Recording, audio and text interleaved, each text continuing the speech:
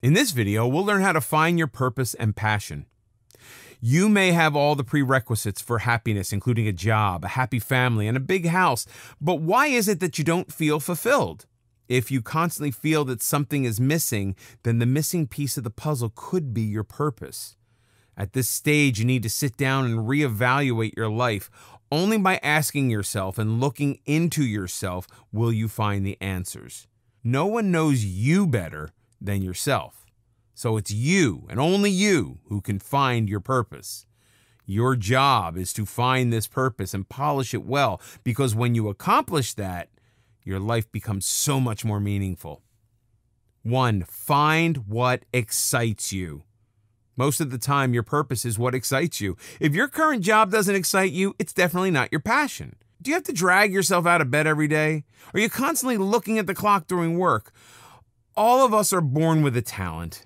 We all have something inside us that makes us different and special. You just need to find this thing. Just a little warning, you won't be perfect at it the first time. You can't really expect to be perfect at something, even if it's your talent. You have to learn it, earn it. Even the best artists and musicians have to practice and learn. But then how do you know what your talent is? It's something that comes easy to you. It could be drawing. If a pencil and paper excites you, then drawing might just be your purpose. If it's always been easier for you to draw than write, then look that way. Maybe you could draw straight lines and perfect circles without any tools, and your notes had more doodles than writing on them. Clues like these tell you where your real passion lies, and you shouldn't hesitate to answer that call. Here's something. Have you ever had that feeling when you do something for the first time, but feel like you already know how to do it? That's the feeling you need to look for. Steve Jobs had the best advice in this regard. He said that you have to trust in something in your life. It could be gut, destiny, life, karma, whatever. He said that this approach can make a lot of difference in your life. 2, ask yourself why. Why is one of the most powerful questions ever asked. You need to ask yourself why you want to do a certain thing, or why not. It's important to focus on the clarity of purpose. If you know the why behind the things you do, you will find your purpose easily.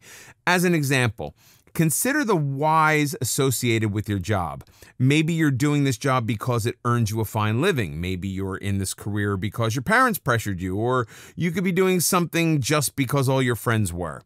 If these reasons justify your whys, then you're not doing what your purpose in life is. When you ask yourself why, the answer should be fulfillment. And that's when you know you're face to face with your purpose. You need to ask yourself, why do I want to draw? And if the voice from inside you tells you that it's going to get meaning and fulfillment, then you're on the right path. This path will take you to your purpose. If the voice inside you tells you you're doing something out of fear or to fit in, then you need to let go immediately, for that is not your purpose. Once you figure out the why, follow Nike's motto. Just do it. Because the more you act, the more things become clearer. So instead of overthinking whether something will work or not, should you try it, or what if you don't make money at it, start taking small steps towards your calling. On the way, there will always be people around you who will have discouraging words for you. They'll tell you your career path is unrealistic and useless, or there are those who will forcefully make you believe that something else is your pursuit. You have to ignore all these voices and listen to yourself instead. Your true passion lies in only the things that you enjoy and love. Don't let others dictate this to you, or allow anyone to tell you that your passion is useless. Since it's something that defines you as a person, you shouldn't care about others' opinions and expectations. Just remember that you're doing it for yourself, because you owe it to yourself. 3, explore your options. Many people also get stuck because they try to find the one thing that they're meant to do. But in doing so, you may waste your time looking for the wrong thing. Actually, find something and then realize it's not for you, or just become disheartened when that something doesn't work out for you. But why limit yourself to this one mentality if you could do so much more? The idea that you have only one thing that's meant for you can limit you from fulfilling your potential. For instance, you may be a life coach who writes, travels, speaks, teaches, mentors, and designs at the same time. You may enjoy every aspect of this job, being equally good at all of them. You may feel equally passionate about being in any of these roles, which makes the whole experience of being a life coach more meaningful. So stop thinking that there's only one singular purpose for you when you could be doing so much more with passion. So don't hesitate to jump in and try new things. Stop trying to resist the unknown, for maybe that's where your calling is hiding. Do follow your passions to make your life more purposeful. When you live a passionate life, it becomes your purpose as well. In fact, you only need to look for a purpose when passion is lacking from your life. This makes you feel disconnected from life. So to fix this void, simply add in more passion. If you need help with that, look at the people who inspire you, for they can help you find your passion. For instance, if an artist or a designer inspires you, their field could be your passion too. Do you find yourself spending all your time on social media pages of fashion bloggers or designers? 4.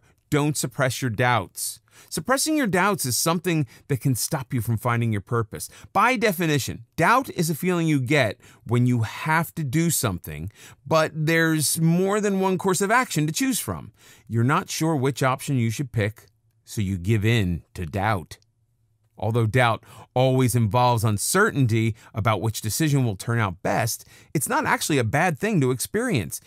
If you let your doubts surface and come to terms with them, you're still making progress. But if you keep ignoring them, your life will become a mess.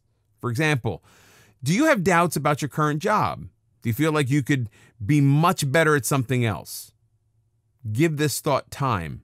Find what you're better at. Even when you do think you have found a purpose and you have doubt, let that come to the surface too. Otherwise, you'll be stuck with a false purpose. In finding your purpose, you'll have doubts, fears, and ambiguities. Always remember the final point and joy you get once you're there. With this thought in mind, you will definitely discover your purpose. For more free educational content, visit learnforfree.biz. Content produced and distributed by AllSuperInfo.